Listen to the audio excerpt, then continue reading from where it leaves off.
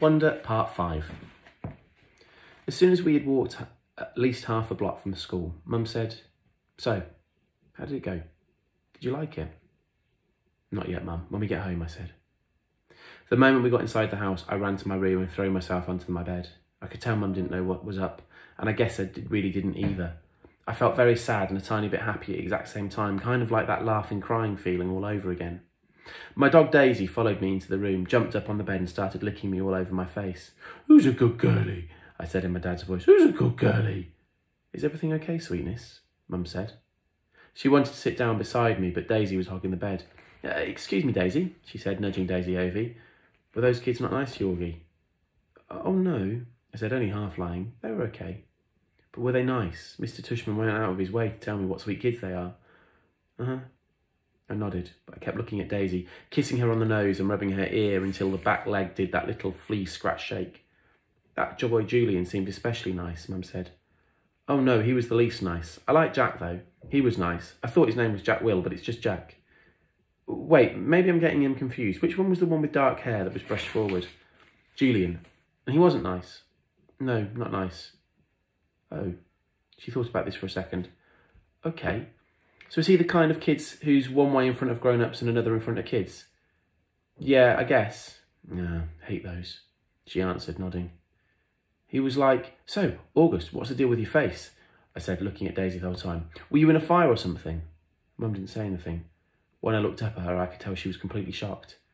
"He didn't say it in a mean way," I said quickly. "He was just asking." Mum nodded. "But I really like Jack," I said. "He was like, 'Shut up, Julian,' and Charlotte was like, 'You're so rude, Julian.'" Mum nodded again. She pressed her fingers on the forehead like she was pushing against a headache.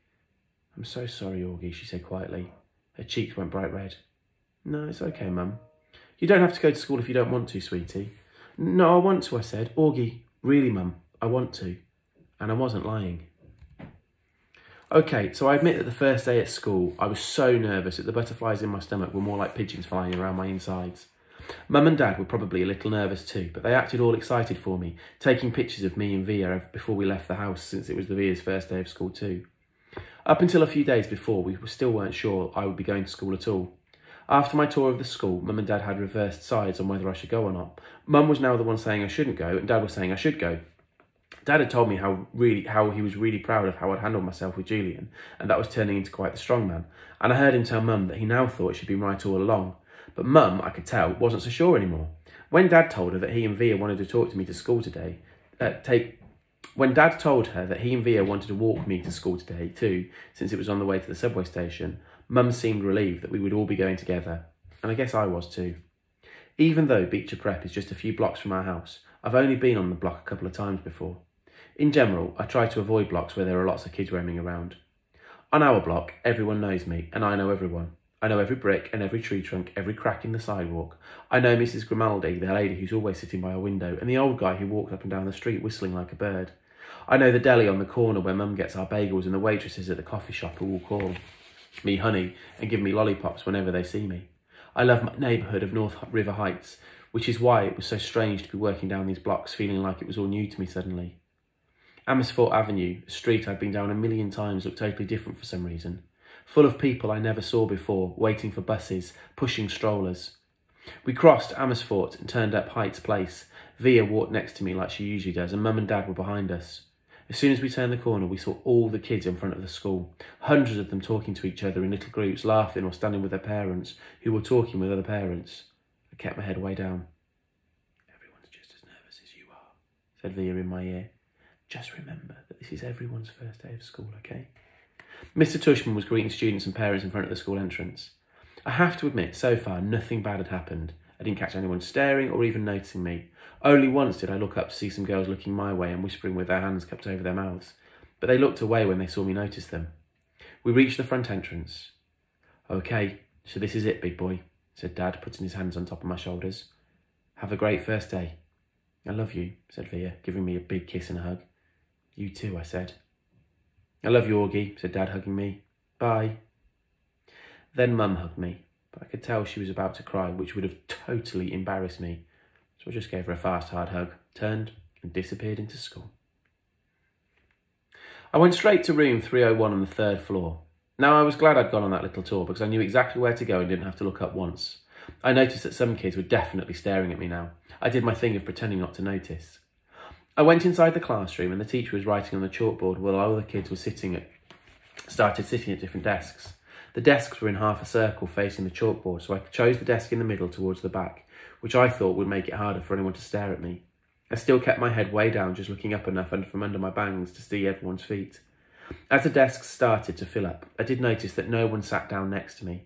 A couple of times someone was about to sit next to me and then changed his or her mind at the last minute and sat somewhere else. "Hey, August." It was Charlotte, giving me her little wave as she sat down at the desk in front of the class. Why anyone would ever choose to sit way up front in the class, I don't know. "Hey," I said, nodding hello. Then I noticed Julian was sitting a few seats away from her, talking to some other kids. I know he saw me, but he didn't say hello. Suddenly, someone was sitting down next to me. It was Jack Will. "Jack." "Hey, what's up?" he said, nodding at me. "Hey, Jack," I answered, waving my hand, which I immediately wished I hadn't done because it kind of felt uncool. "Okay, kids. Okay, everyone, settle down," said the teacher, now facing us.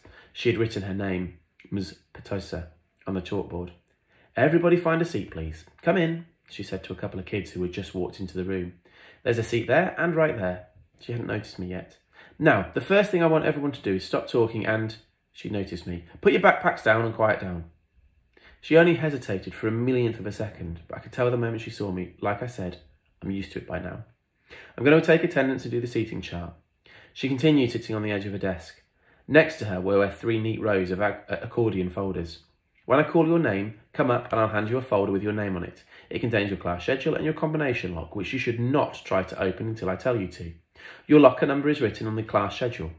Be forewarned that some lockers are not right outside the class, but down the hall. And before anyone even thinks of asking, no, you cannot switch lockers and you can't switch locks.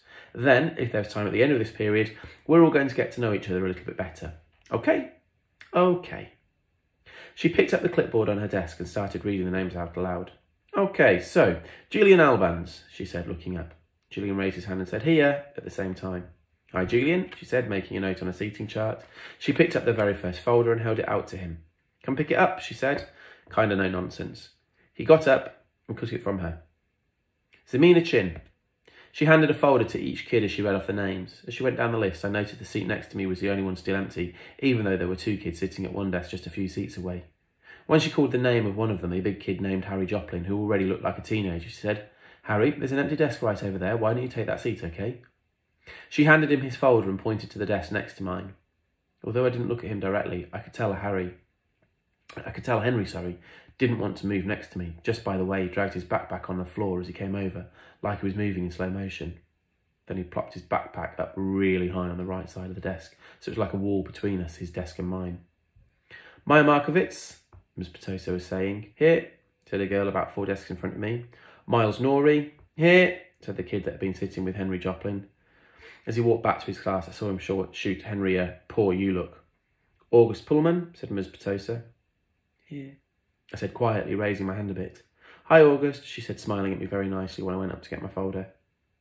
I kind of felt everyone's eyes burning into my back for a few seconds. I stood in the front of the class and everybody looked down when I walked back to my desk. I resisted spinning the combination when I sat down, even though everyone else was doing it, because she'd specifically told us not to. I was already pretty good at opening locks anyway, because I'm used to them on my bike. Henry kept trying to open his lock, but he couldn't do it. He was getting frustrated and kind of cursing under his breath. Miss Petosa called out the next names. The last name was Jack Will. After she handed Jack his folder, she said, "Okay, so everybody write your combinations down somewhere safe that you won't forget, okay? But if you do forget, which happens at least 3.2 times per semester, Miss Garcia has a list of all the combination numbers. Now, go ahead, take your locks out of your folders and spend a couple of minutes practicing how to open them. Though I know some of you went ahead and did that anyway." She was looking at Henry when she said that. "And in the meanwhile, I'll tell you guys a little about something about myself. And then you guys can tell me a little bit about yourselves. And we'll get to know each other. Sound good?" "Good." She smiled at everyone, though I felt like she was smiling at me the most. It wasn't a shiny smile like Miss Garcia's smile, but a normal smile like she meant it. She looked very different from what I thought teachers were going to look like. I guess I thought she'd look like Mrs. Fowl from Jimmy Neutron, an old lady with a big bun on top of her head. But in fact, she looked like Big Mon Mothma from Star Wars Episode 4. haircut kind of like a boy's and a big white shirt kind of like a tunic. She turned around and started writing on the chalkboard. Henry still couldn't get his lock to open and was getting more and more frustrated every time someone else popped one. He got really annoyed when I was over to open mine on the first try. The funny thing is, if he hadn't put the backpack up between us, I most definitely would have offered to help him.